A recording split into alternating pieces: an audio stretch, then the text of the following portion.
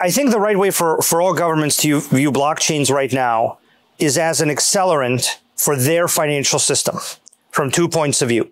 Point of view number one is, does your financial system fundamentally generate good assets?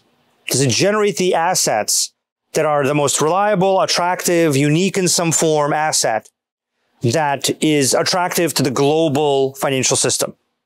Which leads to the second thing of how do blockchains simplify capital flows in purchasing that asset? How does your financial system generate the base asset such that it's the best version of its type globally, it's the best asset of its type? And then how do you allow others, whether they're from your economy or from outside your economy, to wrap that asset, repackage that asset, and distribute that asset outside of your economy so that the global marketplace is now buying that asset? And blockchains and Oracle networks do both of those things.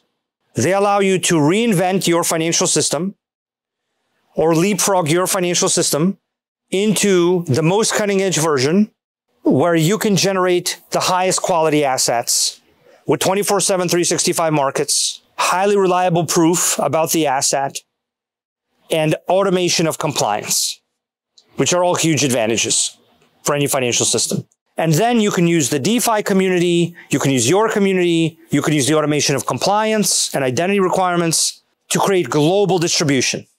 Because fundamentally what you want is you want the asset generated in your economy, in your financial system, to be purchased globally, generating net capital inflows into your economy. So this is, I think, at this point, how all governments should view this. There's a number of other use cases for blockchains that go to things like voting systems, where you can verify identity, you can execute a vote through a smart contract, and you can immutably retain the results of the vote in a way that anyone can verify in your whole economy and country without, having to rely on trust assumptions about you.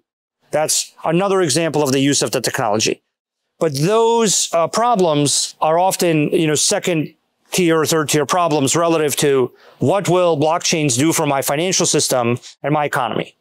And if blockchains generate a net 10%, 20% inflow of capital into your economy, then obviously that's a massive, massive win for any country. And that's how they should be thinking about it.